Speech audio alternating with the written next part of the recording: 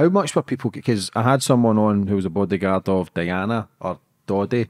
Yeah. And they used to get £1 million a photo for an exclusive of Princess true. Di. Yeah, It must have been about the same for Michael Jackson. Huh? I'll tell you a story of this then, right? So, yeah, the fee for, so the big tabloid at the time would offer News of the World, it was £1 million for any paparazzi you could get a picture of Mike, anything unusual, especially his kids. And that was the thing. So I was, where the hell I was like? I was in London. I went to visit one of my martial arts schools, actually, on the way back in Uxbridge. And on the way back, I had a reporter call me and they said, listen, we know you're really close to Michael. You'll be seeing him next week. We'll offer you £1 million. We'll give you half up front and half. Also, if you get pictures of the children unmasked, just one shot, that's it. I was like, you can F off, do one, no chance. I didn't need the money. I wouldn't do that to my friend. Put the phone down. Now I remember to myself, I thought, God, I've got to make sure I tell Michael. I tried getting hold. I couldn't get to Mike. His number changed all the time. I've got to wait for him to ring me back because he gets harassed all the time and he's flying all over the place. So I left a message with PA and I said, can you get Michael to ring me urgently? He didn't ring me.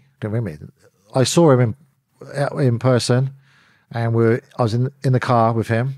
We're being driven to a meeting. And he said, Matt, how's life? I said, good. Anything happened recently you want to tell me about? Nah. Oh, Michael, I forgot to tell you. I've had this journalist call me and they offer £1 million for pictures of the kids. Be careful. They got a ransom out, tried to convince me to take the money. Just want to be transparent. We let you know. Good, man. Matt, you're such a loving guy. You're so loyal. So I said, why? Said, that was me, buddy. That was me. I put a voice on. It was me speaking to you. Yeah. I thought I was talking to a reporter. I was talking to Michael. He put a voice on. He's so good. He can act. He could do everything. He could change his voice and stuff. And I said, you got me, you know? That's fucking mad, isn't it? Yeah. He tested me. He tested my loyalty. Yeah. I fair play he had to because he's doing paranoid as fuck. Yeah, he tested me. Yeah, like I say, it's unbelievable. One of his entourage said he couldn't trust Matt for that. He couldn't trust him. So he put a test on me. He put a voice on. And he had this thing, we had this device. So whenever he'd answer the phone, it'd be like a robot sound. And then when he realized it's really genuine me or one of his mates, he'd switch it and he'd talk to you. Just in case there's someone trying to stitch him up on the phone line or something, you know. I mean, the funniest thing, prankster man, in New York, and we were go to watch Toy Story 2, I think it was.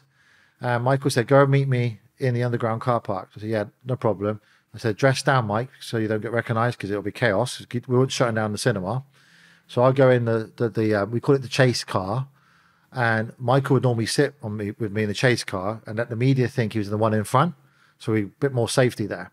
He took flipping ages. And finally, Michael comes in and sits next to me. And he's got his face mask on, the fedora, dangerous tall world jacket, the loafers, everything you see Michael Jackson as he has it on. I'm like, Mike, I thought you were trying not to be recognized. He's like, are you in a bit of a mood today? And then he started driving. And I thought, asked a few questions. I got a few one-word answers. I thought, guys, you're right. You're a bit grumpy. Did you get more sleep? So I hope you get better maybe by the time we get to Toy Story, get to the theatre.